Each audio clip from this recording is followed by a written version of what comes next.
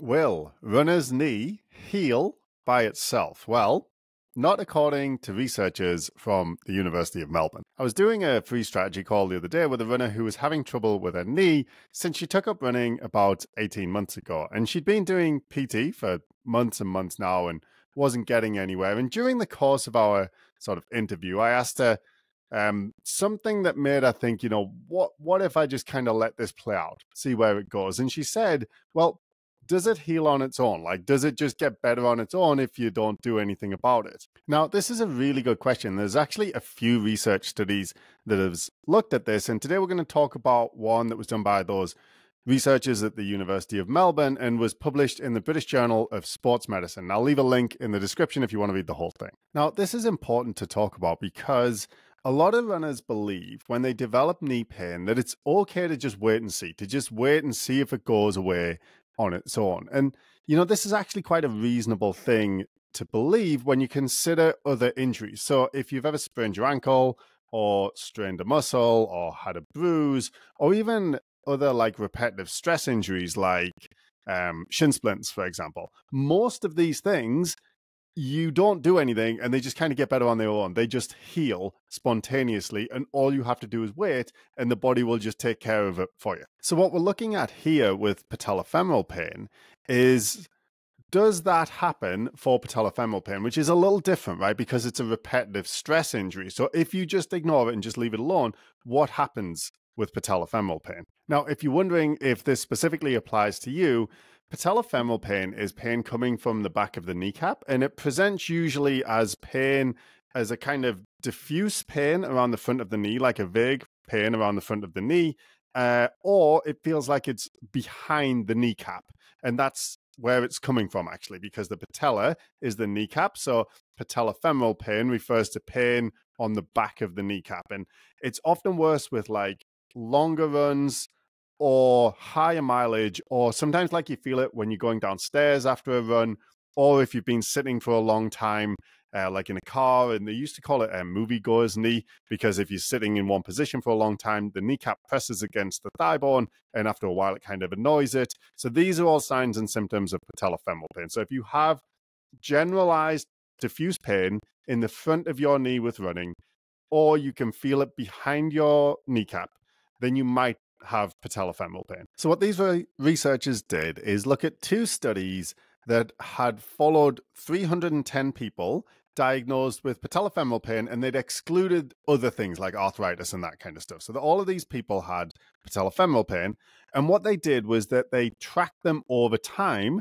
but didn't do anything. So it was just to see kind of, if you wait and see, if you just see how it goes, what happens with patellofemoral pain. And this type of study or pattern in medical research is to look at the natural history of something. So the natural history of something is what happens if you don't do anything, if you just leave it alone to its own devices, what happens? And this is an important type of study to do, because what happens if you don't do anything will determine what you might do to intervene. So sprained ankle, for example, most of the time just gets better on its own without any intervention. So you don't really need to do much. It'll just kind of heal by itself. So what we want to know, and what these researchers wanted to know, is if you just leave patellofemoral pain alone, does it get better? Does it get worse, or does it stay the same? So what they did is they took measurements of pain and disability at the beginning when they entered the study at 3 months, 6 months, and then again at 12 months. And then they analyzed the results to see, of those people who weren't doing very well, who still had quite a bit of pain, what were the common factors that might determine that you are more at risk for having persistent pain versus those people who didn't have persistent pain where it did resolve. And probably the biggest takeaway from their analysis was a quote where they said, patellofemoral pain is not self-limiting. And self-limiting would mean if you leave it alone, it'll get better on its own. But what they actually found is that at 1 year follow-up, 40% of the participants still had significant pain and disability from their patellofemoral pain when you don't do anything. So if you don't do anything, there's almost a 1 in 2 chance it's still going to be there a year from now. When they dug into the data a little bit more, they found that that was more likely, that sort of unfavorable outcome that they called it, like still having pain a year later was more likely if you had pain that was quite bad initially. So the way they define that is if you had pain that was more than 6 out of 10 sometimes. So for a runner, it might be when you go on a long run, you feel pain that's like a 6 out of 10, then it's more likely going to be there still next year. So the more pain you have, the worse the pain is, the more likely it'll persist for a long time.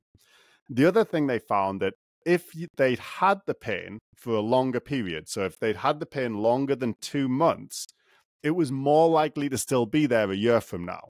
So if you've only had the pain for a few weeks, it's a little bit more likely to resolve on its own. If you've had it more than 2 months, the chances of it going away on its own are much lower. And then the final thing that they noticed is that the more disabling the pain was, meaning this kind of goes in concert with the worse, the intensity of the pain, but the more disabling the pain was, the more likely it would still be there a year from now. So for a runner, this would be a pain that is making you significantly change your training, reduce your running, is more likely to still be there a year from now.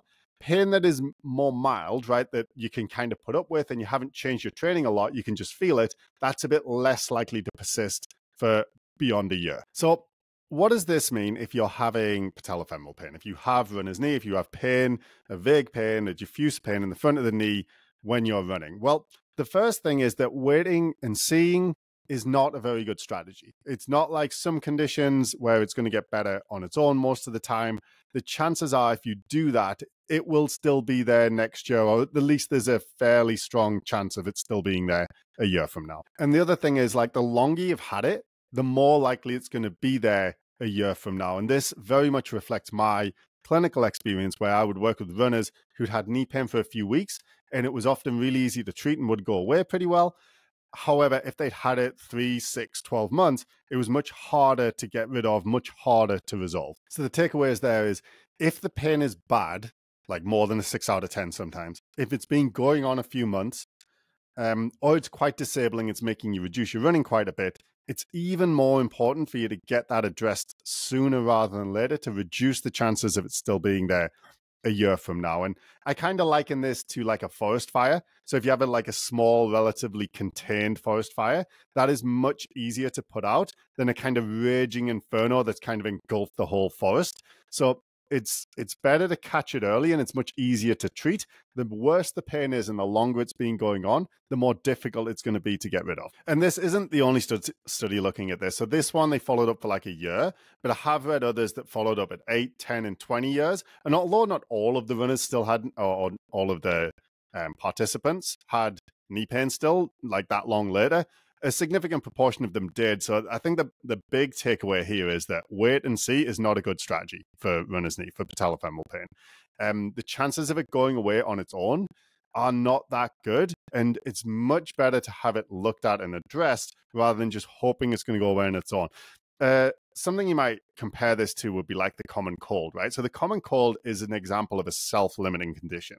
So I've actually got a cold at the minute, you might be able to tell. But when you get a cold, you don't really have to do anything about it. You just kind of modify your activities to maybe you take some stuff to kind of reduce the symptoms, but really you expect it to just go away on its own given a certain amount of time because it's a self-limiting condition. Patellofemoral pain, or runner's knee, pain on the back of the kneecap, is not self-limiting. It is not necessarily just going to go away if you just keep doing what you're doing. Chances are, not definitely, but potentially, especially if it's been there a while or it's quite bad, it's still going to be there a year from now. And other researchers looked at it and said, yeah, it still might be there several years, 8 years, 10 years from now. So it's not a self-limiting condition. And that's the biggest takeaway for me, again, from this research. So if you have knee pain that is quite bad, like I mentioned, or it's been going on for more than a couple of months, or it's forced you to significantly reduce your training, or if you just want to catch it early and not let it develop into all of these things, then I'd suggest checking out my Runner's Knee Masterclass, which is now available. You can access it online by the link in the description. And in that masterclass, I talk about strategies that are successful for runner's knee, and why a lot of things in traditional rehab doesn't really get at the problem. Also, some things that you might not expect, like why runners with runner's knee need to run more, not less, and how traditional rehab strategies often make things worse. It's really quite surprising and interesting. So if you want to check it out, click the link in the description to watch the runner's knee masterclass. Otherwise, have a good one.